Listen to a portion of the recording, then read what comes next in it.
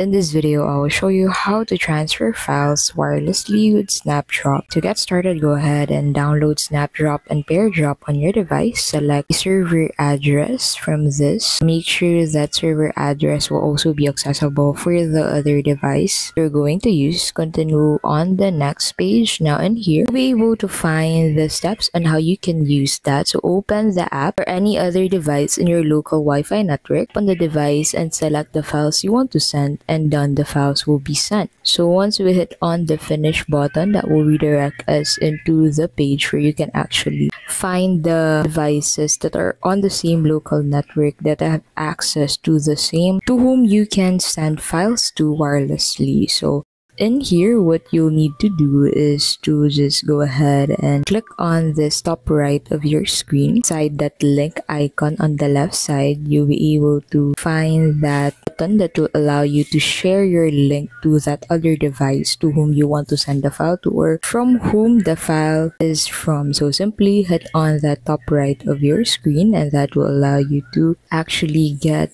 a QR code that you can scan with the other device. So this is your temporary public room where that other device can also join and send you files easily. Once you have actually scanned that on that other device, you'll immediately be able to join on this temporary public room, which will be reflected in this area. As you can see, you can send a file to this person by clicking on that, selecting a file from your files that you want to send to this user.